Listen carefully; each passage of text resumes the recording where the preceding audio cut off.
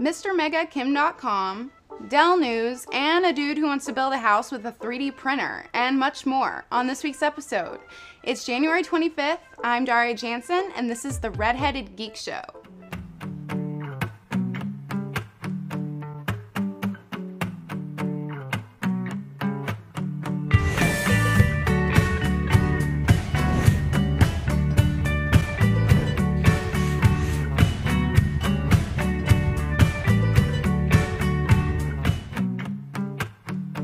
To start off, you guys know the infamous Kim Dotcom, right?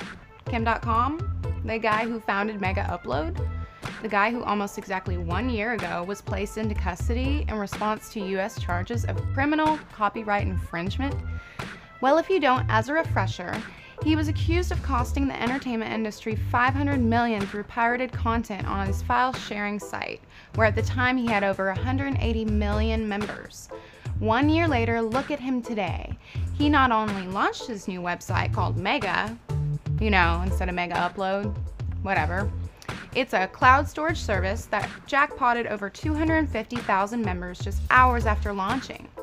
Even crazier is what the FBI did to push his global fame to the extreme. According to ZDNet, they sent like 76 officers on an anti-terrorist style raid into the man's home, an action that made the New Zealand police look not so good. A court decided their actions amounted to a legal search and seizure. In the MegaUpload case, Kim Dotcom has managed to turn the assault on his home and business into an endless supply of free publicity. Not too shabby for Mr. Dotcom. And by the way, thanks a lot, FBI. Moving on, how about some big Dell news? According to eweek.com, Dell may be going private. Executives claim they may do this to help their company start growing again and to cope with the competition without the glare of Wall Street analysts and investors. Since he returned as CEO in 2007, Michael Dell's focus has been to build up the company's enterprise capabilities. In addition to this news, CNBC News says Microsoft has discussed investing between $1 and $3 billion to buy out Dell. If successful, it would be one of the largest corporate buyouts since before the global financial crisis. For the last part of our segment, how about some wild and wacky tech news? These are always fun for me. We've been hearing a lot about 3D printing lately, and it is the next big thing, no doubt. This bit is really cool, and I'm not only saying this because I'm partially Dutch and I'm like biased or something, but there's this Dutch architect who wants to use 3D technology to print a futuristic home that apparently has no beginning and no end. Sounds crazy or impossible, but it's actually rad. An article from the New York Daily News says in addition to being constructed using this 3D printed material, the nearly 11,000 square foot home will also be reinforced with concrete and fiberglass. If successful, the large-scale printer will give architects complete control over their work. I hope this helps 3D printing get the recognition it deserves. It is so neat. On to another topic.